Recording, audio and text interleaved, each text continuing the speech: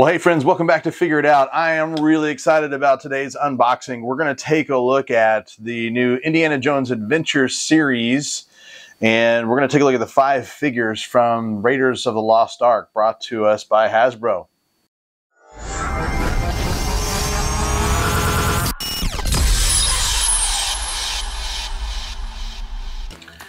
So one of the things that Hasbro has done for their packaging is they've taken away all plastic, and I guess that's part of their green initiative because they certainly do put it on their packaging. So there's no window, no door to open this up to actually see the figure before you can, before you open it. So you can't really see what you're getting. So there's a little bit of trepidation as far as that's concerned. I don't collect a lot of Hasbro figures, so you know, we'll see. Anyway, so you can see the packaging. We do have, it's a gloss on the figure. So the picture that is Indiana Jones, you can see that reflecting in the lights of the studio here. So you can see that. It does tell you that you can build an artifact. So as we pull all this out, we're gonna build us the Ark of the Covenant. And then on the back, it just tells you what all is included. I'm excited to open this up and see what all he looks like. Very interesting packaging choice that they are going to take the figure and wrap it in tissue paper, which I was not expecting that. As I open this up, it's actually a little tissue sleeve, so we can pull the figure straight out of the sleeve. The tissue paper itself has that very classic Indiana Jones print map on it. All right, let's talk for 1 second about some of the key aspects of what I believe makes a good action figure. First is stability. In messing with these things for a little bit now, they actually stand up really well without a base. So I was actually quite pleased with the balance and the way that you can put them in some various positions and they hold up, they don't fall over. So I really like that about these figures. You know, one of the things that I sometimes complain about is that they'll put these action shots on the boxes, but you can't always get the figures to do what the box does. So I thought, well, maybe I can see if I can get these guys to be in the same pose as what is on the box. And if I can get them to pose just right and stand in the same way, the same fashion, and they'll actually stand, maybe that could be pretty cool. So looking at Indiana Jones, with the exception of the fact that I can't necessarily get the whip to form the way that I'd like it to, I'd say that's pretty close. Now, I'd also suggest that Major Arnold Tote also easily posed. I mean, this is not a very dynamic figure. You know, I know that they have the black gloved hand on the box, but since this is just sort of an easy pose, I really wanted to get that scarred hand and kind of have him in the same pose as he would in the movie when he first shows you where they get the image of the head of the staff. Sala is a bit of a different story. Now, you know, they show on the box how they can actually bend their arms and articulate, and the box itself, it shows over here that he's almost gripping the rope. There is no way that they could get that to be done in real life. His thumb's in the way. I'm thinking that for the picture, either they did a little Photoshop magic or they actually cut this figure's thumb off in order to make it look like he's gripping. I mean, I can get it close, and these are little tiny gripes, but it's close, it's decent, but not really getting it the exact same as we can in the picture. But you know what? It's all right. I still like it. So he's pretty close. Belloc, again, not a very dynamic pose on the front of the box, but he still has a pretty stable base. He stands really well, so I like that. The only issue with mine in particular, and I don't know if this is the same for all of them, is that his wrist holding this staff is super loose in the socket, and so sometimes I get this sort of sag wrist thing that's happening here. He doesn't always hold the pose. One that I felt like was most problematic was Marion Ravenwood. First of all, the arm bend doesn't nearly bend as much as what you see in the picture there. If I try to turn it to where it's like I cannot bring this arm around in the same way, as try as I might to match that picture, I can't do it. It just doesn't work. They make it look like that monkey just perch up there, but I'm telling you, it does not in the same way that they have that there. As much as I have tried to put this thing on here, I mean, you're just gonna have to really do a balancing act with this monkey. The monkey doesn't sit like it does in the picture.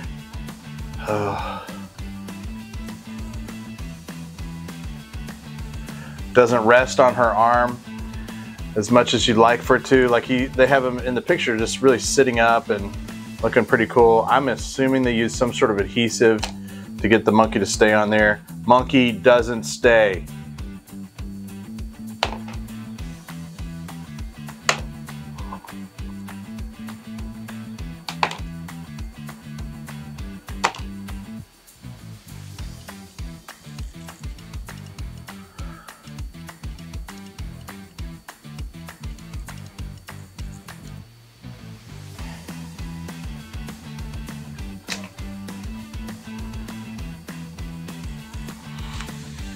Okay, the only way I could really get it to stay, I mean, I could get it close, but I mean, if there's any movement around this thing, that monkey's gonna take a dive. So like, I don't even want to breathe on it, but yeah, this is about as good as I can get it. Another thing that I look at is the realism, how realistic are, like, particularly, especially when we're talking about figures from movies, how realistic are their faces? And so usually they can get the clothing, they can get dimensions and things like that, but man, when it comes to faces, that gets really difficult. And of course, as you go higher end, a lot of action figures, they do that really well, but you're paying for it. Let's take a close-up look at Harrison Ford's character. Let's see what his face actually looks like. So as you can see, getting in light, you definitely can see some Harrison Ford in that face sculpt, but it's just not quite there. Not on the same level as what you would hope for when it comes to looking at those, the sculpts. And I would suggest that kind of all of them are like that in some way, that they're not quite there, that they're just slightly off. You sort of get what you pay for, but I feel like, man, with the way they do these sculpts now, they ought to be able to get them a little bit closer. So kind of a little disappointing. Let's talk now about a little bit of the articulation. So unlike a lot of other action figures, these have single joints, and so you do get bends in the arm, a little above 90, but not much beyond that. Same thing with the legs. You can get the legs to just past 90, but not much beyond that. Posability wise, they're pretty stable, but as far as articulation, they're maybe not quite as on the same level as some others that we have seen that maybe are better, a little bit better offerings when it comes to that posability. All right, assessing each figure individually, let me just go through each one. I want to bring them a little closer to the camera here. So taking a look at Sala, the thing that I do like about it, I think they've done well on a lot of the details, a lot of the paint details. You see that we do get some paint accents across the outfit. It's not just flat painted, so we have some dry brush that is going around, definitely demonstrating that this person has been out in the desert. So I do think they did a good job on that. Great job on sculpting the scarf. He does come with a shovel, which is relatively just kind of flat, and also his coiled rope. Marion Ravenwood's figure may be the most, I guess, flat as far as the paint is concerned, but they did do a good job. I just think there could be a little bit more paint detail in her face. She does come with this monkey, which surprisingly is actually, I guess, better done than she is, if that makes sense. I'm gonna zoom in a little bit on this guy. So detail on the paint, you can see there's gold accents on, now just look at how small this thing is. I mean, I'm just barely, my hand. It also has articulation where his arms move and his head swivels around and his tail moves in its socket. You can you know, twist it, pose him however you want with his tail. So I was actually I was a little bit more impressed with this accessory than I was with the figure when it comes to the time they spent to put this thing together. So with moving parts, some gold paint, some gradient texture on the fur, which you can see here. It's actually, for what you get and for as small as this thing is, they did a really good job with it. Nice. She also comes with this very, you know, it's just a pan. There's nothing to it. There's no other paint to it. It's very kind of a throw-in plastic piece. All right, Major Arnold, you see here. As far as details are concerned, again, paint on this one is also a little flat, a little bit more like Marion. He does have this removable hat, which is okay. I mean, it's decent. It stays on really well. I did think that the glasses and the paint job on the face was not good. And so as we zoom in on that, you can see it just kind of misses the mark a little bit, which I'm not exactly sure what we would need to do in order to make that better, but I just think it could have been a little better. They did do some interesting texture here on the cloak or his overcoat. I think the thing that's the real winner for this figure is the scar that he has on his hand. I'm going to try to get as close as I can on my camera, but I think that's actually pretty cool that they have that as a detail and they show that there. So, so that's pretty awesome. The cloak does come off, and so if you want to pose him without the cloak, you certainly can. He also comes with a couple accessories. He does come with, if you don't want the scar hand, you can have his glove hand, which is also in pull trigger formation because he does come with his sidearm. This I think is a Ruger pistol, so it does come with that, which is well done to scale. And then he also has an interchangeable head. And so I'm going to zoom in on this. This is the end of the movie, and this is when he begins to melt. Spoiler alert. So so as he begins to melt, and let me get as close as I can on this as well. I gotta be honest, a little gruesome for what you might consider to be a toy. It's fine for a collectible in my opinion. I mean, that's fine. I love it. I think it's absolutely fantastic. I'm really happy they included this in this particular, with this figure. So well done. All right, and then here's Belloc with the ceremonial garb from the end of the movie. They did a good job. Again, it's maybe just a little flat. There's not the dry brush that we have on some of the other figures. You know, kind of one of the annoying things is this is supposed to be this heavy chest piece, but whereas yes, it's definitely loose on the figure, it rides up because that plastic or that rubber is just not holding it down like it should. And then of course we have our man Indiana Jones. So getting a little closer, they definitely did some dry brush to demonstrate wear on the hat, which you can see that they have this lighter kind of copper look, which shows a lot of wear on his iconic hat. They did the same kind of dry brush on his leather bomber jacket. You can see this texture that they put in there, this added hitting these highlights with the paint, so it really makes it look like he's got this faded jacket on there. So great job on that. They just continued some of those details throughout this figure, which makes it look really cool. My one complaint, and it's not a big one, but it is one, which it seems like they could have figured this out by now. He does have he comes with the whip that is unfolded, but he also comes with a coiled whip, all right, which is this piece right here. And there's a place that you can hang it right here on the belt, and it has this tab that's supposed to loop up.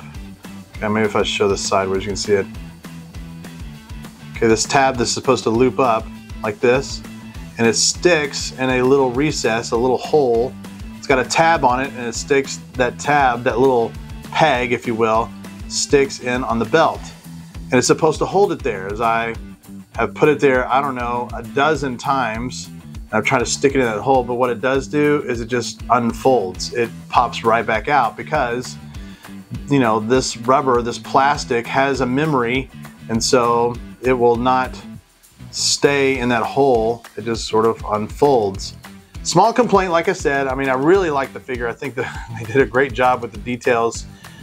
Maybe could have done a little better on the face, which we talked about, but the details on the figure and what it looks like and its posability, you know, that sort of thing, I think that is absolutely fantastic. So it does come with, I guess you'd say, 6 different hands, 4 that are loose.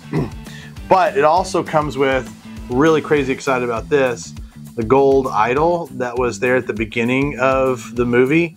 I'm so glad they included this, because I would love, the diorama I want to do has to do with this right here, this part. The jungle scene at the very beginning, super cool. So I'm glad they have the idol as a part of this figure. So it was one that I didn't notice right off the bat, but when I opened up the box and this came spilling out, I was super geeked about it. So really excited to have this piece included with this Indiana Jones. And then finally, we have the Ark of the Covenant. This is the artifact that comes with, it's the Build-An-Artifact, which I mean, I've heard of Build-A-Fig and, you know, build an accessory or something like that. I don't know if the kids are super geeked about an artifact. I was pretty excited about it. I thought, well, that's kind of a cool ad. In my honest opinion, I think I would have preferred maybe instead of build an artifact, have maybe build a fig, and like the figure of maybe the plane mechanic, you know, that iconic fight scene with Indiana Jones and that very muscled up, bald German plane mechanic. Plane mechanic, I would have totally gone with. That would have been a cool Build-A-Fig to have for this particular collection. Well, I hope you've enjoyed this first look at the Indiana Jones Adventure Series, these 5 figures from their first wave. I'm confident that because there's a new Indiana Jones movie coming out, that they're going to be having more releases, more different figures from different movies. So anticipating what some of those are going to look like, I think that should be good. But if you've enjoyed the video, then please take a minute and hit the like button. You know that it really helps me and my channel. And of course, subscribe if you would. That'd be great. And we will see you next time on Figure It Out.